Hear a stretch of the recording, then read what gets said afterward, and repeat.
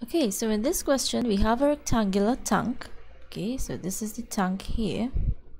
All right, measuring 30 centimeters by 10 centimeters by 10 centimeters, and it's completely filled with water.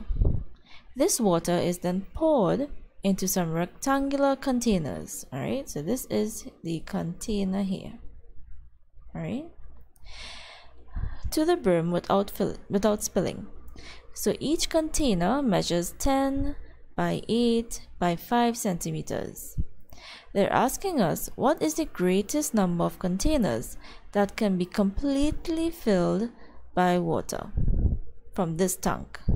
Alright, so we have to find a number of containers that could be completely filled from the water in this tank. So what we could do is find how much water is in this tank first. Alright, so the volume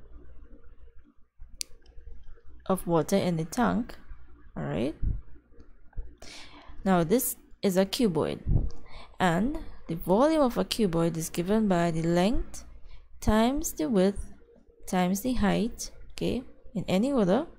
This could be your length, this is your width, and this is your height. Alright, and this will give us 30 multiplied by 10 multiplied by 10.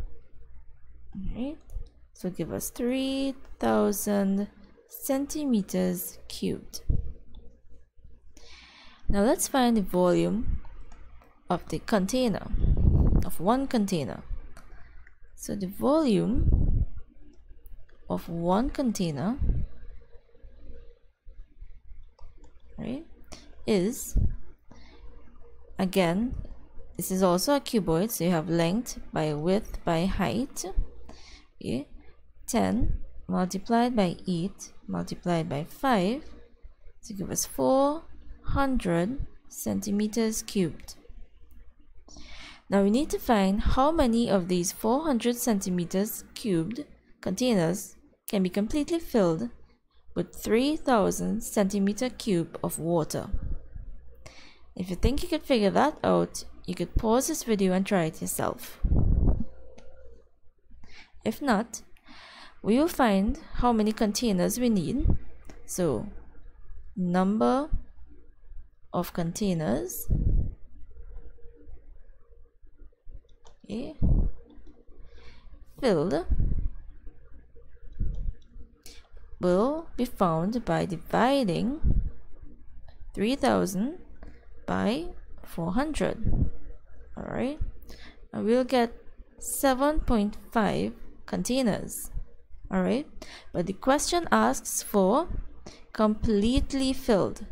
Alright, so completely filled containers would just be 7. Alright, so number of containers completely filled